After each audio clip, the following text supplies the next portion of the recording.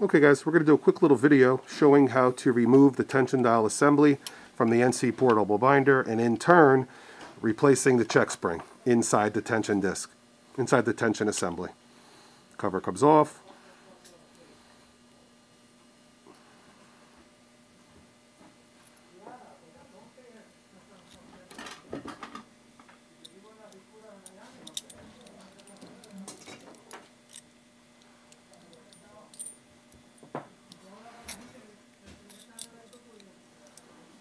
And now it's going to reveal the spring. After everything's out, you'll see the spring.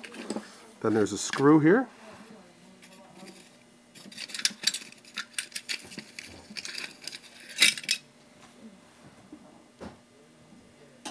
Loosen it.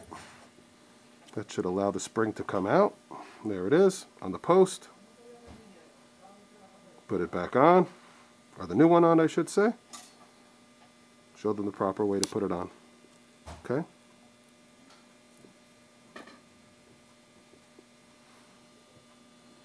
Everything goes back in the same order you took it out. Make it tension a little bit. Make a little bit of tension on the spring.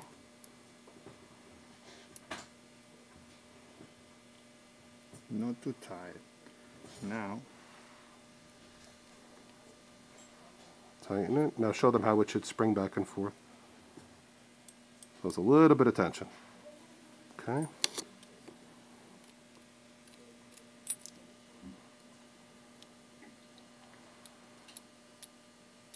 little tension.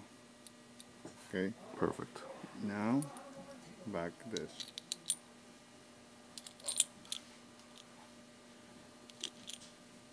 Don't forget to keep the order of everything so you don't have to figure it out.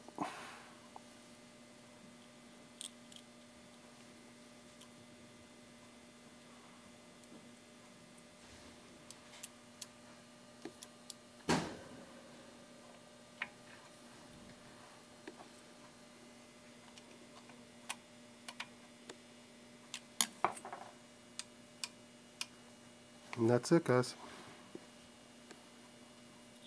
And the cover, of course.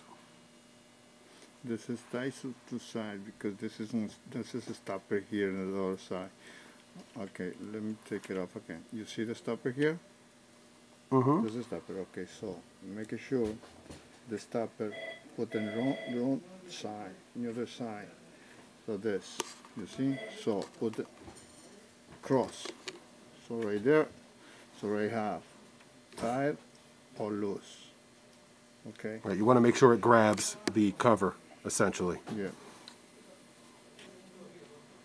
First, we're not tie it. First, tie it, whatever machine. Make it tension. After you can. After that, you. After you tighten the inside piece. Yeah. After you tighten this, it should fit on pretty easily. Yes, so.